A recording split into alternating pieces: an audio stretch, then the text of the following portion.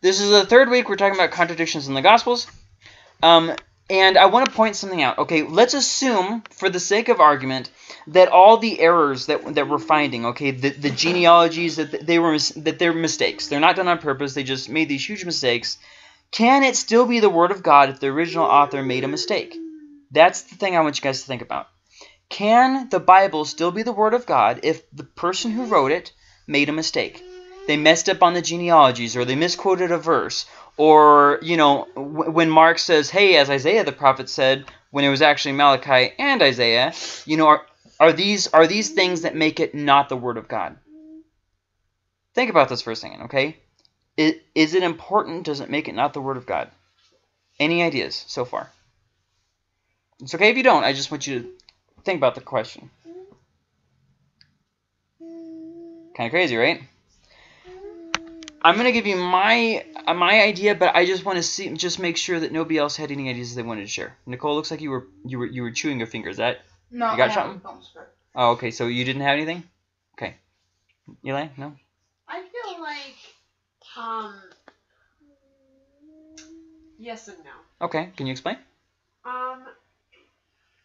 Yes, because mainly at the end it said that, you know, this is at the end of Revelations, you know, like the last couple of verses, you know, it's like, you know, this is everything I gave you. This is, you know, all God breathed or whatever. And anybody that takes away from it, you know, or adds to it. And then also, no, because if it doesn't have to do with salvation, I don't really feel like it would be relevant if it was stretched. But then again, I feel like it would be, because then people are like, well, that was lies, you know? I can't trust the whole Bible. If I know part of it's a lie, then all of it could be a lie. Okay, what if it's not necessarily a lie, just something that it was a genuine error? Okay, like, let me give you some different degrees of errors. I'm writing down, you know, this genealogy, and instead of spelling Gracie, Gracie, I spell it Gracy. That's an error. It's the same person, just an error. That's a small mistake. Or let's say I make a bigger mistake like this. I forget about Gracie in total, and I say, you know, Eli, the father of, let's skip Gracie, and let's skip her son, and let's go over here. Is it? I feel like, as a Christian, it doesn't really bother me at all. But I feel like, to a non-Christian that you're trying to explain the Bible to, and they're genuinely curious and wants to know, I feel like some of them could be hung up by the fact that if there is a couple mistakes in the Bible, that there could be a lot more that we just don't know about. Okay, so let's think about this. Here's another aspect of this. Does it matter whether the person did it on purpose or on accident? Let's say there's an error in the Bible, or an apparent error, and they put it in there on purpose, or if they did it on accident. I feel like that's a yes and no as well. Mm-hmm. No, because they're not intentionally trying to deceive us, but yes, because it goes back to the thing of, you know, if they made an error here, then they're going to make an error in other places. Okay. So then the next question being, is it possible that when Revelation says don't add or take away, that it's talking specifically about the Revelation itself and not about the whole Bible? You know, I always thought it was talking about the whole Bible because it sounded like it was talking about the whole Bible, but it was a Revelations was a separate thing, so I mean, like, there is a possibility that it's talking about Revelations. I mean, I wouldn't be against hearing that argument out. Okay. Anybody else want to add anything? There's just something I wanted you guys to think about. It's not something I wanted to, it's not a main point. I believe that it could still be the Word of God and have genuine mistakes in it because, well, let me say a few things. First off, sometimes people say that every word or word for word is the Word of God. This is a hyperliteralism that is actually impossible, and I'll tell you why. Because in translations, there's going to be more and sometimes less words than there are in the originals. This is a huge, just a false idea that every word in the Bible is the Word of God. It can't possibly be. Sometimes translations will add words, and sometimes they'll take away words to make it coherent in that language. If you look in your Bible, for instance, you'll see sometimes words will have italics on them. It's impossible to be a literal translation. It's literally impossible. That's not how translations work. Sometimes there's an idea that you have to get into the words, and to not get that idea across, even though it's not in words, would be to mistranslate. But then sometimes people think that something's being said that is not being said. See what I mean? So English cannot be word for word. So when you say that the Word of God is word for word the Word of God, you have to be talking about the original. The original author wrote something that was word for word what God wanted. So, does it have to be word for word what God wanted? Or can it have mistakes and that kind of stuff and still carry the idea that God wanted? I believe that it can, because there's no point that is discredited by assuming that there could possibly be errors, although I have never found an error. And there's no truth of the Bible that's invalidated, even if you allow for mistakes. Let me show you what I mean. Let's assume that the genealogies of Jesus are wrong. Does that mean that Jesus is not God? No. It would still require God causing a pregnancy in a woman that did not have sex. So there would still be the miracle of Jesus' birth. So I mean, no truth is invalidated. Jesus is still God. He still died for us. Like, it didn't really change anything. So I don't believe that it does, but obviously there are room for disagreement. So let's look at some difficulties, contradictions, and misunderstandings. We'll start with Luke 2, 1 through 2. It says, and this is something that a lot of times people will bring up, because we do have record of Quirinius' census. But the problem is when that census actually happened.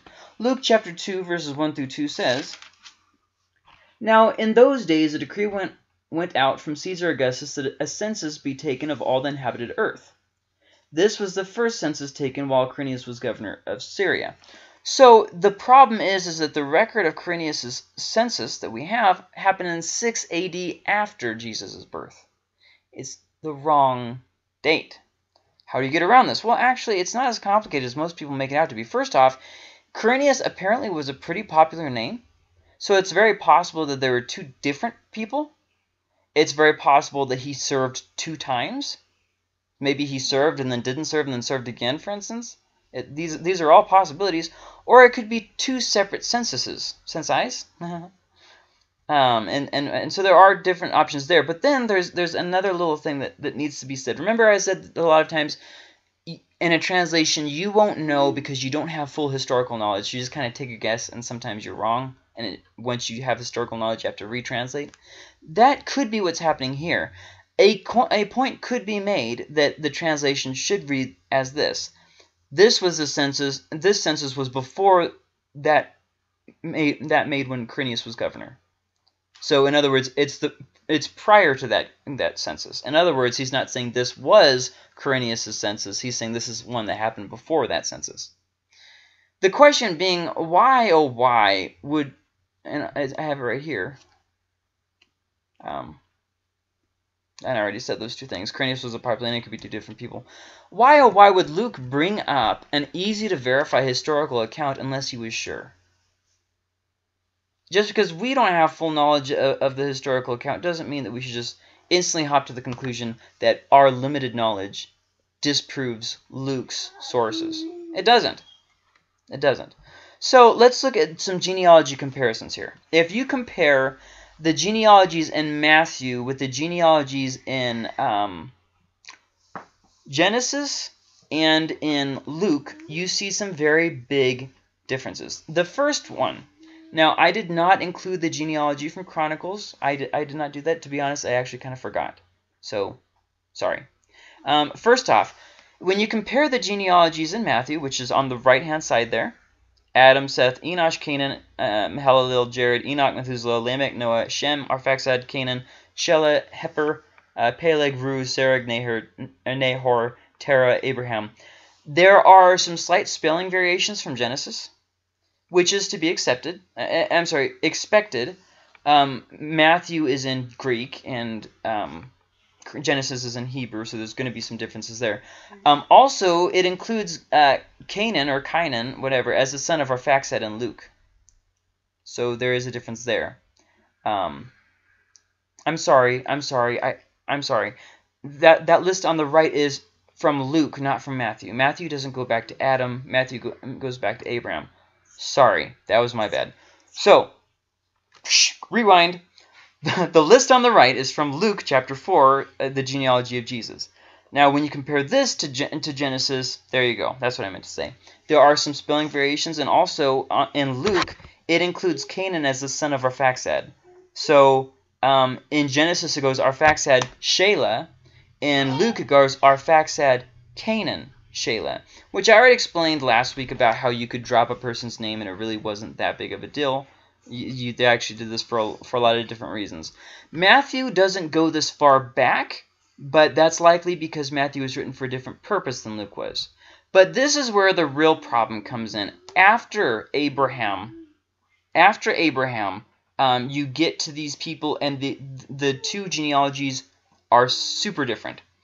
They have the first couple names, like I think they both have Abraham. I think that they both have Isaac and Joseph, if I remember correctly. I think. And so then this is how they go. Matthew is on the left, Luke is on the right. Matthew goes Joseph, Jacob, Mathan, Eleazar, Eliad, Achim, Zadok. Now, right is Luke. Joseph, Mathat, Levi, Melchi, Jenai, Joseph, Mattathias, Amos, Nahum, Hesli. You can see that there's nothing similar with those names. Didn't they follow different lineage, though? That's a possibility. It is definitely a possibility. There is definitely one of them has more of a slant with Joseph. The other one has more of a slant with Mary. For instance, Matthew tends to follow Joseph. You know, Joseph is the one who's having the dreams. He's the one leading the family to Egypt and then to Bethlehem and all this different. He's the one doing all these things. I should say Egypt and then Nazareth. Luke, on the other hand, doesn't mention any of what Joseph is doing. He just goes on to Elizabeth and to Mary and all this different stuff. So it is possible. They both do have the emphasis on the different quote-unquote parent. There are a few things to mention, though. Matthew follows the kings. If you keep going down the list, it starts going through like David, Solomon. You see what I mean? It goes through the kings, or maybe not Solomon. Maybe it's the other son that it follows. It doesn't matter. Moral of the story being that it follows the kings to show Jesus as connected to the law, to show Jesus as connected to Israel, to show Jesus as the David that they've been looking for. The ruler that they've been hoping for, this kind of stuff which prophecy talked about. So Matthew's connecting him to that. Luke isn't as interested in that, so he's kind of just more following the line. Luke, however, does go all the way back to Adam when Matthew stops at Abraham, because Matthew just wants to show Jesus connected to the law, thus Abraham. Luke wants to show Jesus as the ultimate man, probably for Greek purposes, because Greeks were like in the search of this perfect, ultimate man thing. So anyways, Matthew also begins with the genealogy. Luke adds the genealogy all the way in chapter 4, and he does this for emphasis, but we're not studying Luke, so let's move past that. It is possible that Matthew is tracing Joseph's line, and it is possible that Luke is tracing Mary's line. That's possible. But the one problem with that is that Matthew's line includes women and Luke's doesn't. Luke is the most pro-woman of the Gospels. He includes more accounts of the role of women in the role of the Gospel. He follows Mary, all this different stuff highlighting women, yet he doesn't include a single woman in the genealogy. Matthew, on the other hand, is trying to show the kingship of Jesus, and he includes multiple women. So it's possible that those are two different lines. It causes a lot of questions as to why is it like that. Possible, though. I'm not saying that it's not true. There is another distinction that is, once again, possible. It's possible that Matthew is a legal genealogy and Luke is the literal genealogy, because Luke would be more concerned with actual historical fact. He might be more concerned about getting the actual line, whereas Matthew, not as concerned with the line, is more writing for a specific purpose, showing Jesus as the legal ruler. So those are both possible. I kind of feel like that's one step away from lying, though. It's possible, they did have different practices at the time and whatnot, but that one doesn't really make as much sense. I tend to lean more towards like what you brought up with the whole different parents, different genealogy lines, or different lines, yeah. Then you get to another thing. It is possible, now follow this, think about this, okay, this is getting a little bit complicated. It's possible that Joseph had a father who died, and then his half-brother married the widow, in which case Joseph would have not one but two fathers, which would have two different lines, if the brother was not a full brother, but a half-brother. Does that make sense? Yeah, it does. So it's a possibility, but once again, there's no way to verify that possibility. So it's just kind of more of a stab in the dark. Legally, that could happen. With the law, the way that the law is, that totally could happen. But we just don't know if that's actually what's going on. So then that brings up one last question that is worth considering.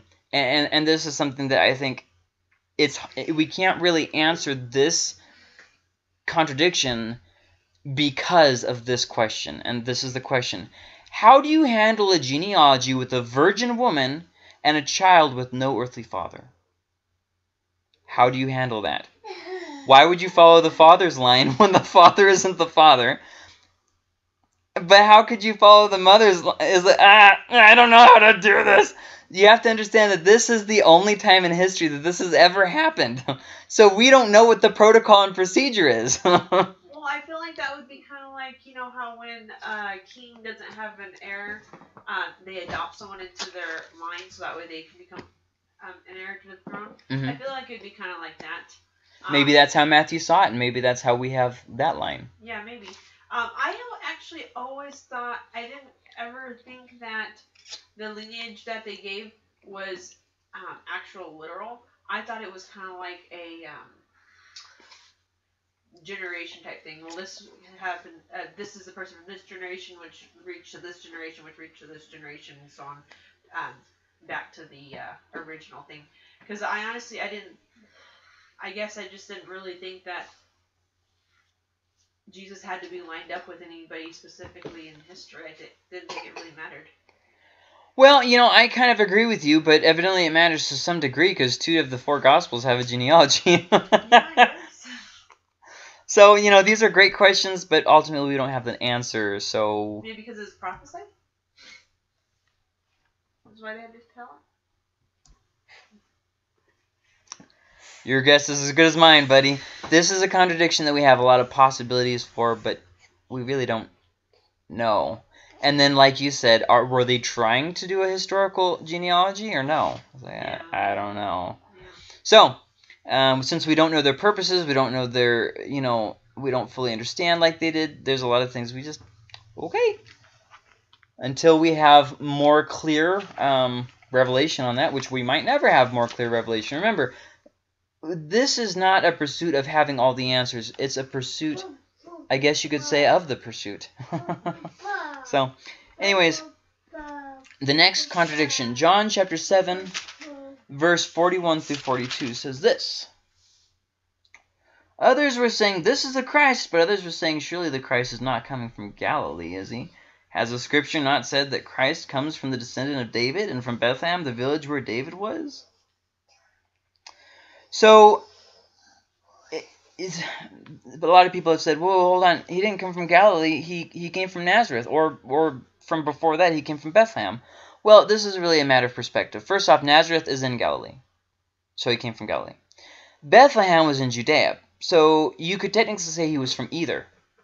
Jesus was from Bethlehem because he was born in Bethlehem, but they moved from Bethlehem to Nazareth, so he was a Nazarite. See what I mean? It's just a matter of perspective. Jesus was born in Bethlehem, but moved to Nazareth. Something that's worth mentioning, there's no reason to think that Jesus was exactly 30. I know that, judging from a couple places in the Gospels, people come to this conclusion that he had to be exactly 30. Rounded numbers like that oftentimes weren't literal. So we don't have to hold it to some exact, precise account. It's possible he could have been 34, 37. Irrelevant. Like, it's just a way of, he was 30. Yeah. Nowadays, we would have said something like this. He was in his 30s. Right. So then, Matthew chapter 3, verse 9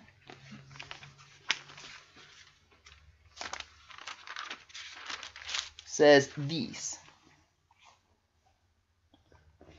Do not assume that you can say to yourselves, we have Abraham as our father. For I tell you that God is able from these stones to raise up children for Abraham. And so the question becomes, well, that sounds like, how am I trying to say this? How could Jesus have possibly raised up sons of Abraham? And that's no doubt what some of the Israelites were probably thinking. But don't forget this, that we are not sons of Abraham. We have been made sons of Abraham. So that's not really a contradiction. It's just a matter of perspective. And it's also, remember, that not everything that Jesus said had to be hyper-literal. It could be metaphorical, for instance. So Matthew 3:7 says, but when he saw many of the Pharisees and Sadducees coming for baptism, he said to them, you offspring of vipers, who warned you to flee from the wrath to come? So if you notice there, he just said when he saw many of the Pharisees and Sadducees. But if you look at Luke chapter 3, verse 7, it seems like there's a contradiction. So he was saying to the crowds who were going out to be baptized with him, you offspring of vipers, who warned you to flee from the wrath to come. Does not mention anything about Pharisees or Sadducees. And it also, let's see, and it also sounds like he's talking to two different people. In Matthew, it sounds like he's talking to the Pharisees and Sadducees, but here in Luke, it says that he was talking to the crowd. Well, it's not as complicated as it could be. First off, he could have said the same thing multiple times to multiple groups. That's a possibility. However, it could also be this, that he saw the Pharisees and Sadducees. He saw them, but then he said to the whole crowd, you brood of vipers. See, that's totally a possibility. Just because Luke doesn't say that he saw the Sadducees and Pharisees first, doesn't mean that the Sadducees and Pharisees didn't prompt what John was about to say. Matthew chapter 3, verse 11 says, as for me, I baptize you with water for repentance, but he who is coming after me is mightier than I, and I am not fit to remove his sandals. He will baptize you with the Holy Spirit and fire.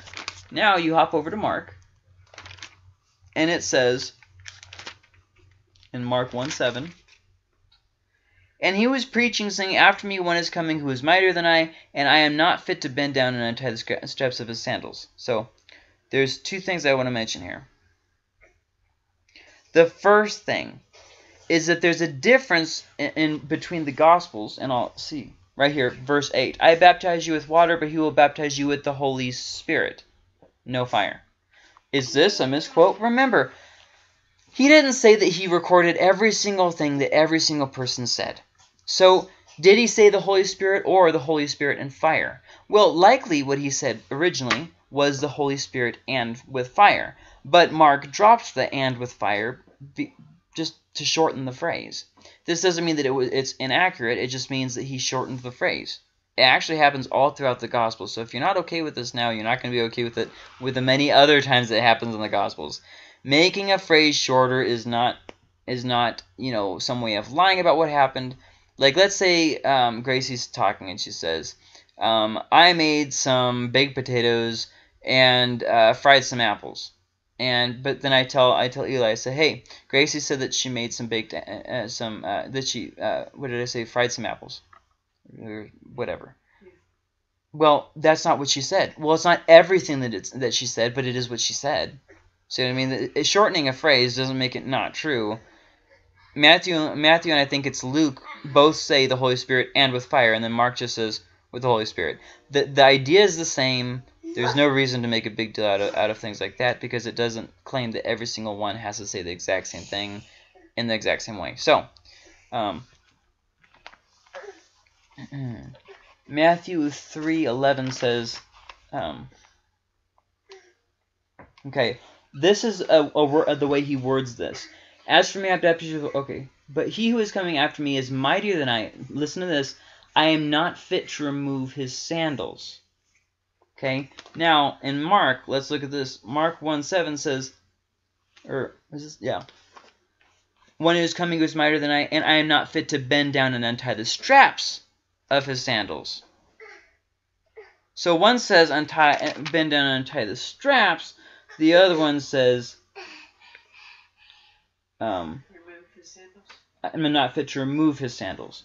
So there's a few things. First off, taking off the straps could have the implication of taking off the shoe. Why would you take off the strap unless you were taking off the shoe? So it carries the same basic idea.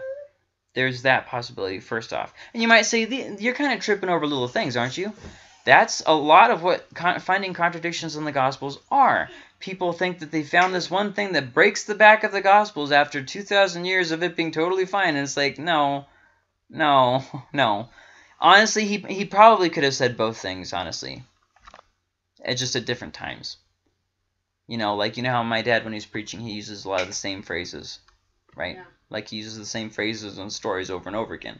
Does he tell it the same way every single time? A lot of times he does, but sometimes there'll be parts and words and stuff that are slightly different. Maybe he'll adapt it to the point that he's trying to make in that sermon. Same kind of idea. We don't know that John the Baptist didn't do that kind of thing.